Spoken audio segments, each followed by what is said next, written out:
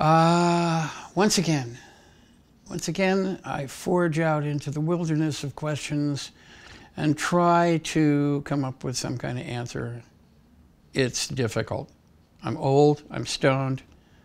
It's hard to stay concentrated, but I'll give it my best shot.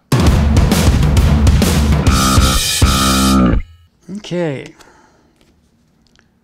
What sort of deal did you make with the devil? Not only to live this long, but somehow preserve your singing voice. How can I summon up the dark forces of hell to make such a deal myself? I'm only half kidding. I cannot think of any other explanation for the current state of your body, mind, and voice other than satanic intervention. Oh, God. Dustin. Well, you're a funny guy, man. Well, it is kind of inexplicable. I'll give you that. I did everything wrong. No, I didn't do everything wrong. I didn't smoke cigarettes. There, I did something right. And that may be the key difference between me and the other people. I did smoke a ton of pot. I still do pot, but I vaporize it because it's better for you. No tar. I don't have an explanation. I don't have a real excuse for why my voice is the way it is, man. What I figure is, as long as it works, I should use the hell out of it as much as possible. This is going to sound a little corny, but I'm an old hippie, and I think music is a lifting force. I think it makes things better, makes people happy. I'm going to give it the best shot I can while the voice is still working. I do have another record coming out, and it, you know, I'm sort of naturally magnificent anyway, but you think, I'm kidding. I think you're going to like it a lot. And if I get to do another one, I will. I met a great guy on Bumble. Bumble? And we've been dating for the last 6 months. We get along wonderfully, agree on most things, and I'm really falling in love. But he just dropped a bombshell. He loves to hunt.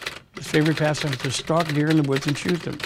He even told me he wants to travel to Africa one day and kill an elephant. When I told him this was twisted and evil, he points out that I eat meat, and those animals die far worse deaths than anything he does. I don't know, though.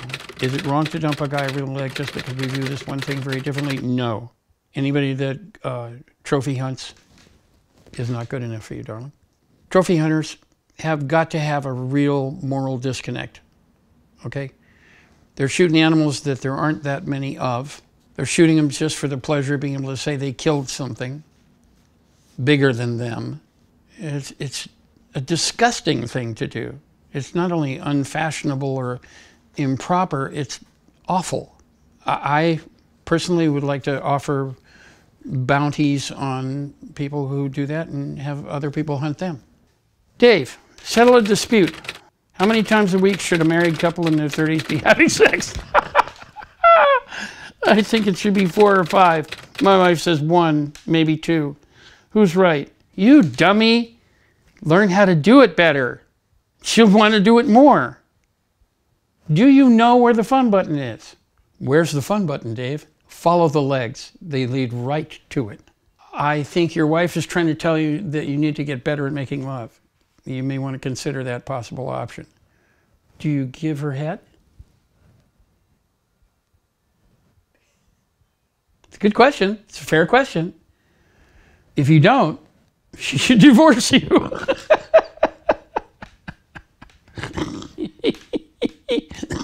Oh boy, I'm going to get in trouble for this one. I say a lot of stuff that I really probably shouldn't, but that's how I feel. Generally, the most common complaint that women make about how men make love is slow the fuck down. Jesus, for fuck's sake, put that thing away and slow the fuck down. Kiss me, for God's sakes. Remember me? I'm your wife. Hi, lips here? These are lips. No, not those lips. These lips. Kiss me. Talk to me. Tell me you love me. Convince me. Make me believe it. If I was a woman, I wouldn't put up with any of this shit. I'll tell you, it'd be real hard to get me in bed. You need to investigate the dynamic.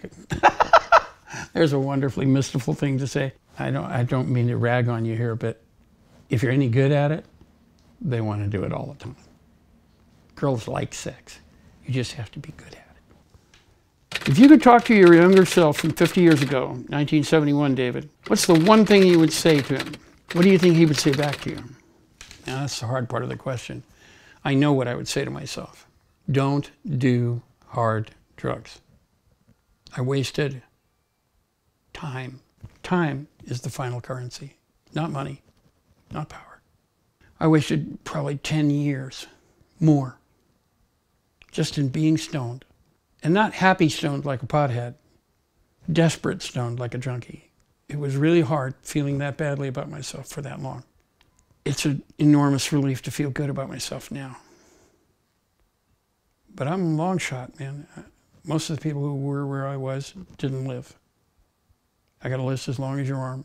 Good friends, all dead. Same thing.